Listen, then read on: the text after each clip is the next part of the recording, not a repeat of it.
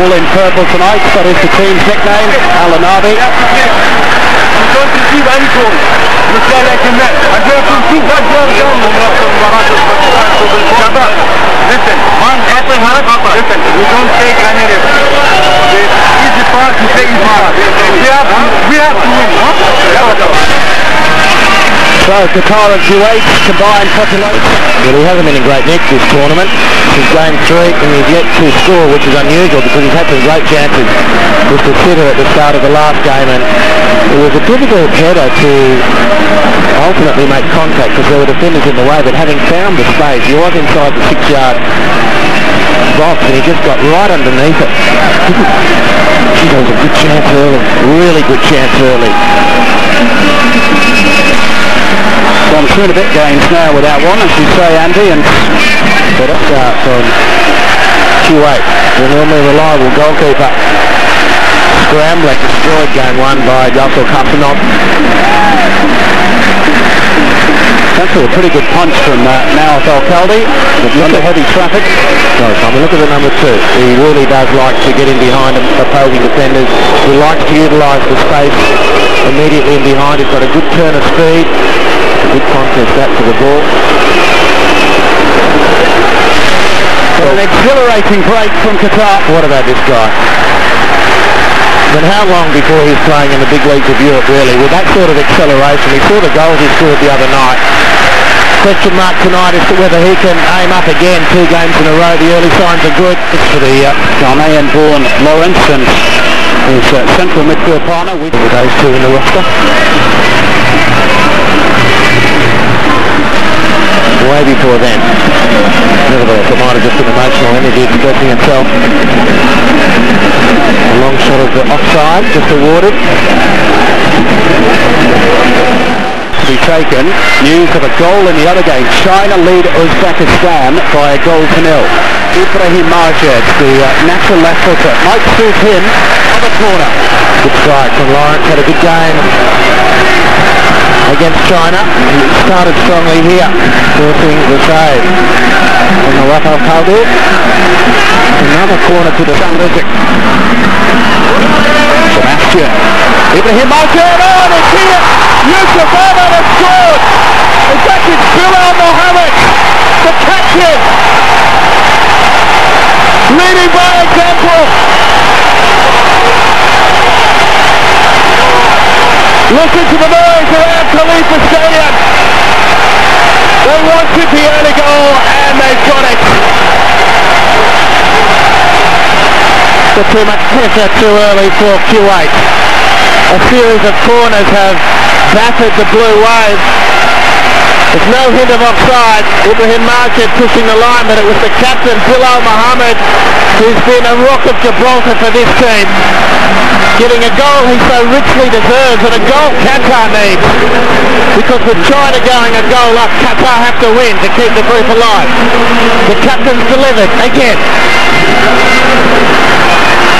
And Bruno Matsu, left foot, hitting the cross in. Hassan Burham again. Majed has chased Farhad once, so it's working this. With the challenge, Ibrahim Majed, the number 3, was there as well. He's had to chase hold Qatar at bay long enough to get into the game themselves. We have this wonderful circular competition in this group.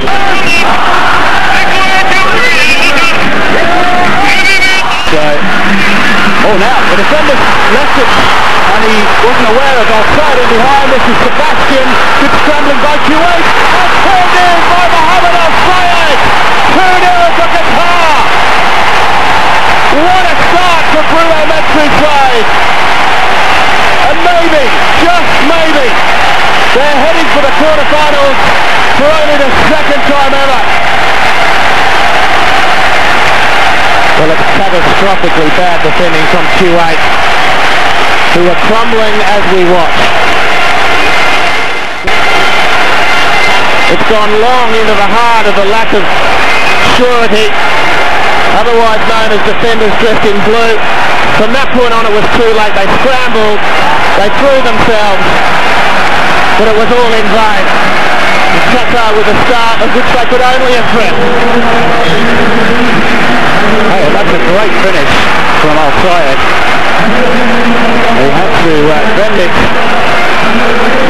into the corner pass, not only the goalkeeper but a defender too. Kasim Burhan. 21 or something was one of the stats that Canada was in that vicinity. And we're up by 2 goals to 0 5 minutes into the game. A similarly blistering start by the green and gold, and from somewhere Kuwait came and bombarded the Aussies. Finished 2-2. It could have finished anything really for Kuwait. This is a super finish though. Great goal by Mohammed Al-Sayed. Slams into the side netting. Wants to get his foot around that, not hit it with the full instep. Use the second goal. Sebastian smelled blood. Mohammed Al-Sayed with an outstanding finish.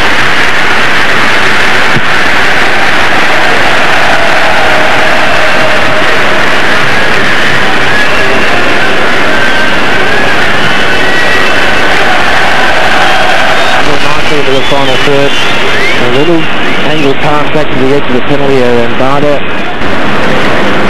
That's a poor challenge. Really, that untickle. Still hasn't got to his feet yet, Farhad.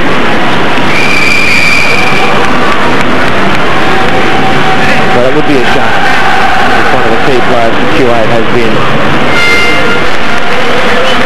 With a goal under his belt, he's now looking at every possibility, every opportunity to set Kuwait's defence.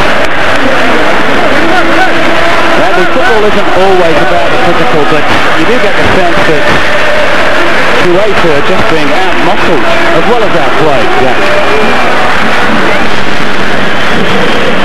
Release for Nawaf Al-Khaldi.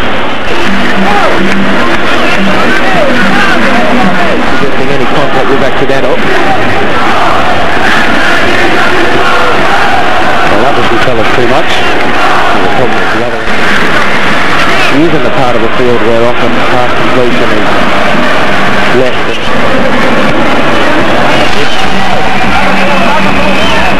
A little frustrated for me, Sebastian.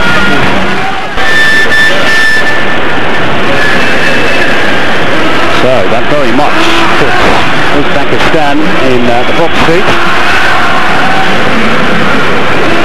It was to stay that way and stay this way here. He would miss any potential quarter-final Qatar might be involved in. So that's a good decision from the referee. 49 minutes in, it's the first completed attack, if I can put it that way, for Kuwait. Finally, a cross finds the man in blue in the box. It was improbable effort. However spectacular for Barder. Not Farhad on the right, it's Walid Ali on the left. The predictability is that they're getting past the ball. Barder, you talked about his pass completion. Well, his last 3 possessions have ended up going where he wanted them to go.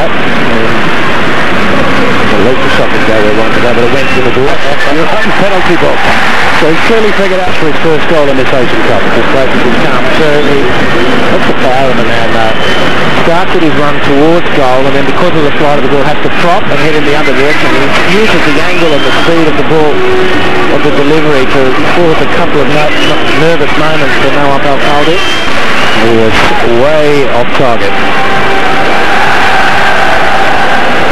So they've got no punch in the final analysis. Walid Ali needs to do more. The first touch is poor, and that gives Qatar the chance to defend it. Brother asked the question. Mohammed Bilal can only glance the head up. Walid Ali not delivering what was required after 12 minutes. And then Mohammed Al-Sayed with the second just a few minutes later. Kuwait really suffered at the hands of Qatar, particularly physically. But Bruno Metsu's side have imposed their will on this game, and they deservedly lead at the interval by 2 goals to 0.